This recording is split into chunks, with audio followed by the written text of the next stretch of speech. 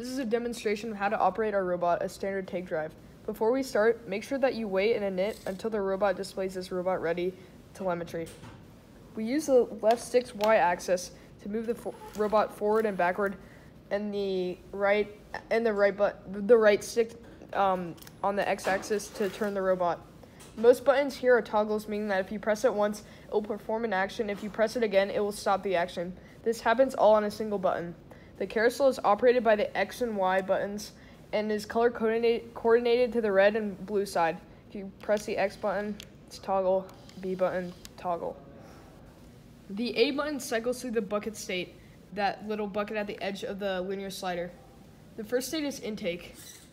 The second state is this holding position with the intake bar over the bucket so that balls and blocks do not come out while moving over the barrier. If you press the A button one more time, it'll go to the intake bar position out of the way.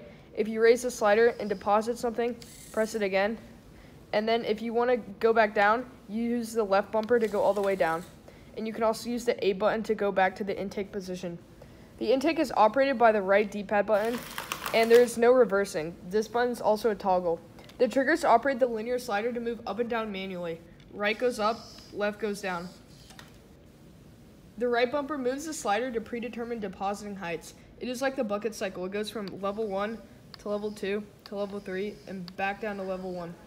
The left bumper moves the bucket back to intake position and moves the linear slider all the way back down at the same time. This does not depend on what height the slider is at.